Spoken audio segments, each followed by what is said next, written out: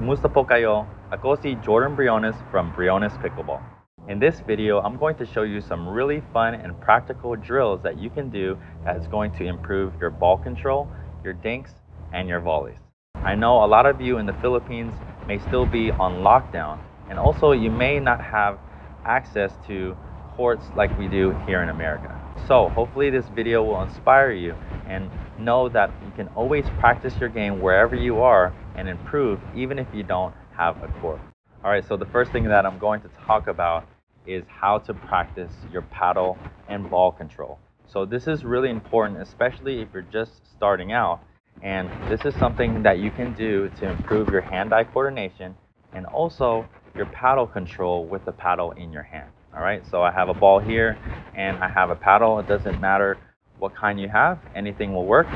And the first thing that I just want to make sure is that we're in the continental grip. So how do you get in that grip? Just as you were to shake somebody's hand, like I'm shaking your hand here, this is the continental grip. And just for clarification, I'll show a picture of that right now.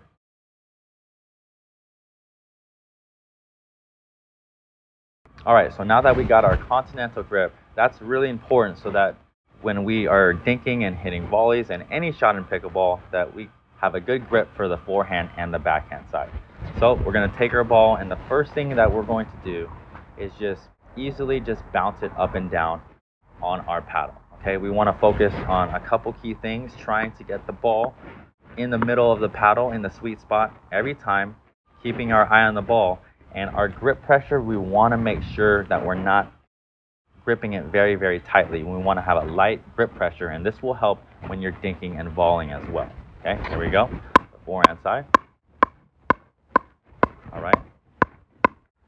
So just, you can tell my control is really good, and it's easier to start off by bouncing the ball off of your paddle fairly low like this. Okay, this is a lot easier to control than going like this.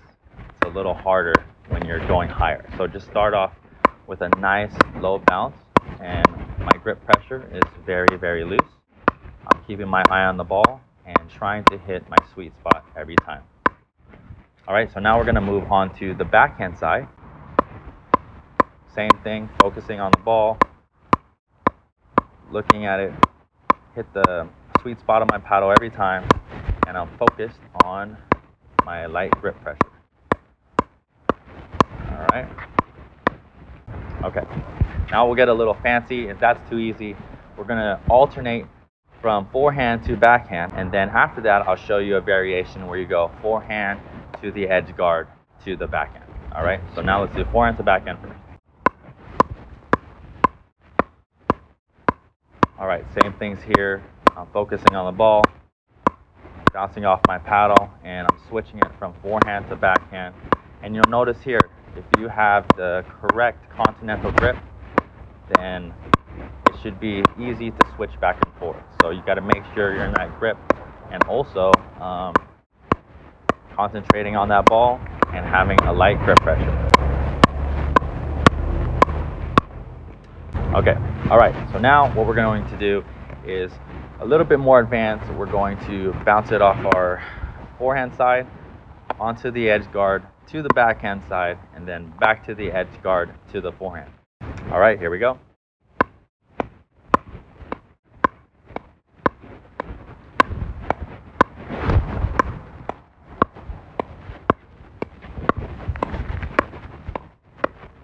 Alright, so this is just really good for hand-eye coordination, and then to step it up a level, you can go on to just the edge guard bounces here.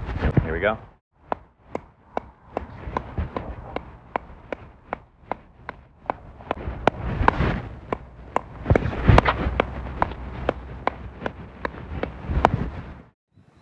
Alright, so that takes a lot of practice, obviously. Start with the first two exercises that I just showed you, then work your way up to the edge guard bounces.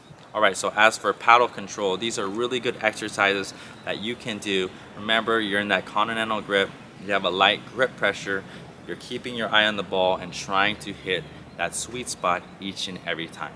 Now let's move on to dinking. Alright, so now let's move on to some dinking.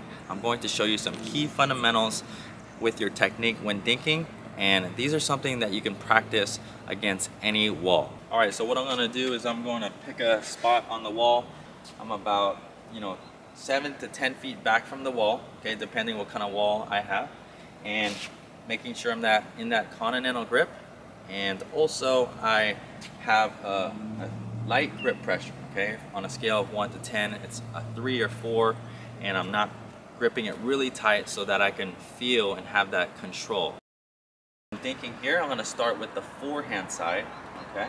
I have this laid back wrist here, okay? So here, a lot of beginner players will dink like this, okay? So this is something that I would not recommend, okay? If I were to toss a ball, I just want to show you this here, okay? If I were just to toss a ball to you like this, just look at my hand position here, okay? It's just like this. So if I were to actually put the paddle in my hand, tossing it like that, my paddle would be in this natural laid back position. So when I'm dinking, I kind of want to be just like this, and on the backhand, it's like this.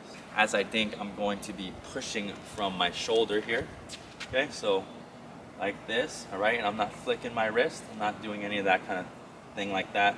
And you'll notice that my stance is in a good athletic stance, so I could be ready to move left and right. And you'll see here, I think it's just like this, and I'm pushing up with my legs. You'll notice it's short, compact, all right? And my contact point is always out in front. So now let's start with some forehands here. Hopefully you can see this good. So notice I'm getting low to the ball, my laid back wrist, like what I talked about, okay? And keeping my eye on the ball, trying to hit the sweet spot. And my contact point is out in front. And also don't forget that light grip pressure, 3 to 4 on a scale from 1 to 10.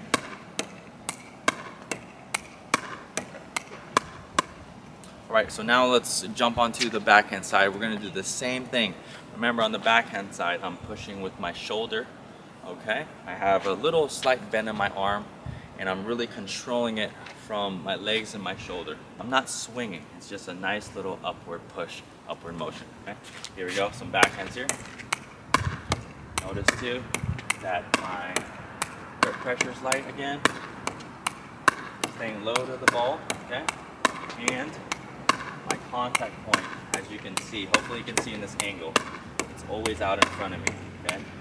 Every time that ball hits my paddle, I want to make sure it's out in front, and I can see it out in front, because you're going to always have the most control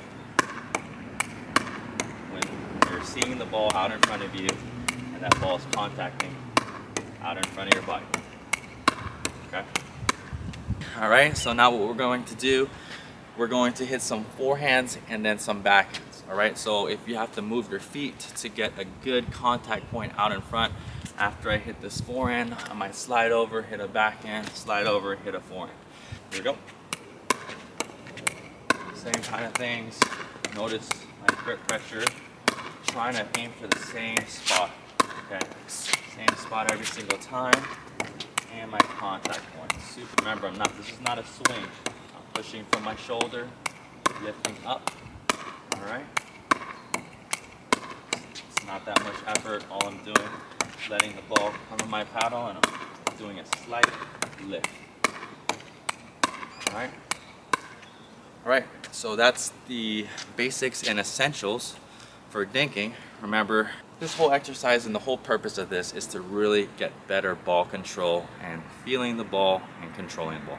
Now, let's move on to some volleys. Now, when we're volleying, we want to make sure we're not swinging, okay? There's a difference between a swinging volley and more of a traditional volley. Right now, we're going to talk about just hitting traditional volleys. Every player needs to be able to hit regular traditional volleys, because you're going to hit a lot of volleys when you're up close to the net. When I volley, all I'm doing is pushing out towards my target, okay? That's my forehand, and then my backhand is here. You'll notice my paddle face is faced towards my target, and you'll notice here, right here, it's just a push, okay? You can see that I don't have my paddle down like this. It's up here. My wrist, especially on my backhand side, you can tell it's kind of cocked and locked in. Okay, so I have a stable grip here, and I'm just pushing out. Okay, this is my backhand side. All right, and then my forehand would be just like this. All right, so it's just a nice compact stroke.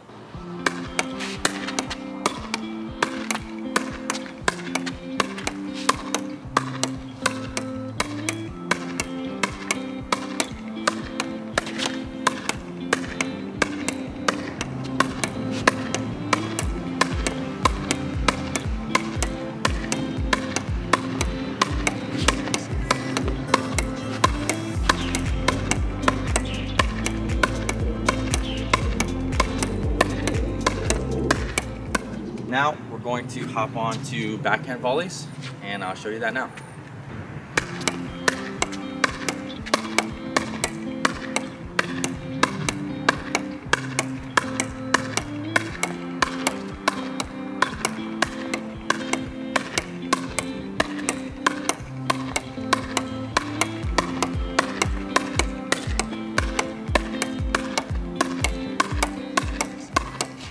Now we're going to go forehands and then backhands.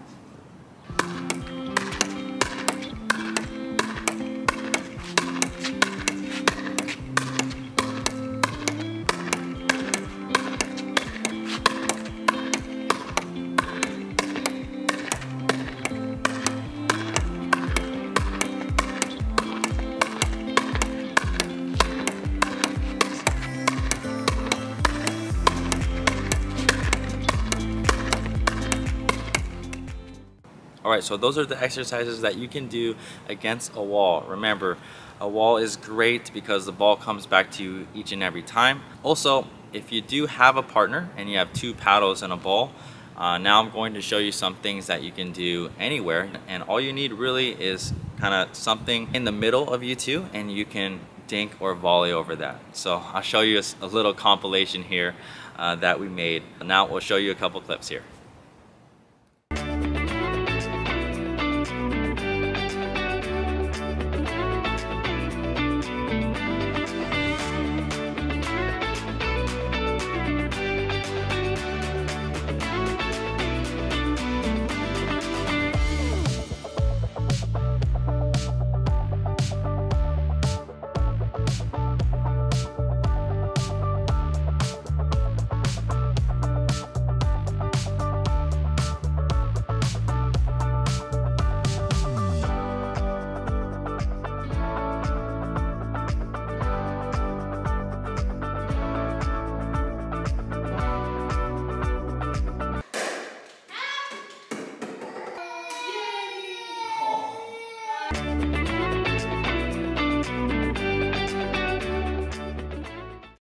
Alright, so hopefully you enjoyed those clips that we put together for you.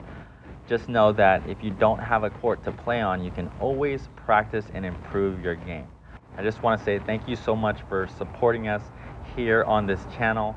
Remember, if you want to stay connected and you want more tips on pickleball strategy and other pickleball tips, follow us on our YouTube channel, youtube.com/Briones Pickleball. We would really appreciate it. And also, for more pickleball content, go to brionespickleball.com. That's our website, and that's how you can get connected with us. Thank you so much. Maraming salamat po, and we will see you in the next video. See you later.